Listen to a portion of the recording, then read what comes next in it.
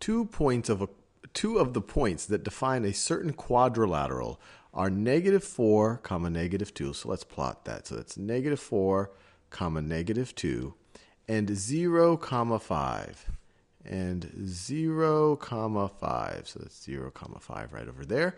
The quadrilateral is left unchanged by a reflection over the line y is equal to x over 2. So what does that line look like? Y is equal to x over 2. I'll do that in blue. Y is equal to x over 2. So when x is equal to 0, y is 0. The y-intercept is 0 here, and the slope is 1/2. Every time x increases by 1, y will increase by 1/2, or when x increases by 2, y will increase by 1. So x increases by 2, y increases by 1. X is increases by 2, y increases by 1. Another way to think about it, y is always 1/2 of x. So when x is 4, y is 2. When x is 6, y is 3. When x is 8, y is 4. So we could connect these. Let me try my best attempt to draw these in a relatively straight line. And then I could keep going. When x is -2, y is -1. When x is -4, y is -2. So it actually goes through that point right there, and it just keeps going with a slope of 1/2. So this line, and I can draw it a little bit thicker now that I've dotted it out. This is the line. This is the line. Y is equal to x over 2. And they also say that the quadrilateral is left unchanged by reflection over the line. Y is equal to -2x plus 5. So the y-intercept here is 5. When x is 0, y is 5. So it actually goes through that point. And the slope is -2. Every time we increase by 1, every time we increase x by 1, we decrease y by 2. So we go there, and we keep going at a slope of -2. So it's going to look something like this. It's going to look something like this. It actually goes through that point and just keeps going on and on. So this is my best attempt at drawing that line. So that is y is equal to -2x plus 5. Now let's see if we can draw this quadrilateral. So let's first reflect the quadrilateral, or let's reflect the points we have over the line y is equal to x over 2. So this is the line y is equal to x over 2. This magenta point, the point -4, 2, is already on that line. So it's its own reflection, I guess you could say, so it's on the mirror. One way is to think about it. But we can easily reflect this line over here. This line, if we were to drop a perpendicular, we drop a perpendicular, and actually this line right over here, y is equal to -2x plus 5, is perpendicular to y is equal to x over 2. How do we know? Well, if one line has a slope of m, then the line that's perpendicular would be the negative reciprocal of this. It would be -1 over m. So this first line has a slope of 1/2. Well, what's the negative reciprocal of 1/2? Well, the reciprocal of 1/2 is 2 over 1, and you make that negative, so it is equal to -2. So this slope is a negative reciprocal of this slope. So these lines are indeed, I'm trying to erase that. These lines are indeed perpendicular. So we literally could drop a perpendicular, literally go along this line right over here in our attempt to reflect.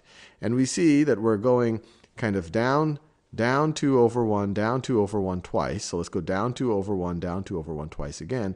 The reflection, let me do that in that same color. The reflection of this point across y is equal to x over 2 is this point right over there. So now we have 3 points of our quadrilateral. Let's see if we can get a fourth. So let's go to the magenta point. The magenta point we've already seen. It's sitting on top of y equals x over 2. So trying to reflect it doesn't help us much. But we could try to reflect it across y is equal to -2x plus 5. So once again, these lines are perpendicular to each other. Actually, let me mark that off. These lines are perpendicular, so we can drop a perpendicular and try to find its reflection.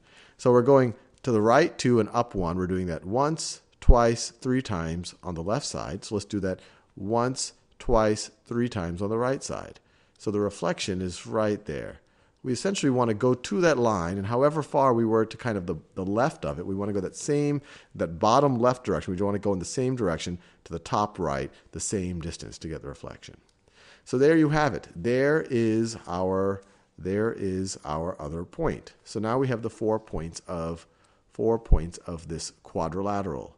4 points of this quadrilateral are They are, or the four side, let me actually just draw the quadrilateral. We have our 4 points. So this is one side right over here. This is one side right over here. This is another side right over here. And you can verify that these are parallel. How would you verify that they're parallel? Well, they have the same slope. If you get from this point to that point, you have to go over. So your run has to be 4, and you have to rise 1, 2, 3, 4, 5, 6, 7. So the slope here is 7/4. So slope here, rise over run, or change in y over change in x, is 7/4. And over here, you go 1, 2, 3, 4. So you run 4, and then you rise 1, 2, 3, 4, 5, 6, 7. So the slope here is also 7/4. So these two lines are going to be parallel. And then we could draw these lines over here. These lines over here. So this one at the top, the one at the top right over there. And what's its slope? Well, let's see. We go from x equals 0 to x equals 8. So we go down. Our change in y is -1 every time we increase x by 8. So this is a slope is equal to -1/8. And that's the exact same slope that we have right over here, -1/8. So these two lines are parallel as well. This line is parallel to this line as well. So at minimum, we're dealing with a parallelogram. But let's see if we can go even more specific, because this kind of looks like a rhombus. It looks like a parallelogram where all 4 sides have the same length. So there's a couple of ways that you could verify that this parallelogram is a rhombus. One way is you could actually find the distance between the points. You could use that. We know the coordinates, so you could use the distance formula, which really comes straight out of the Pythagorean theorem. Or even better, you can look at the diagonals of this rhombus, or you can look at the diagonals of this parallelogram. We're trying to figure out if it's a rhombus.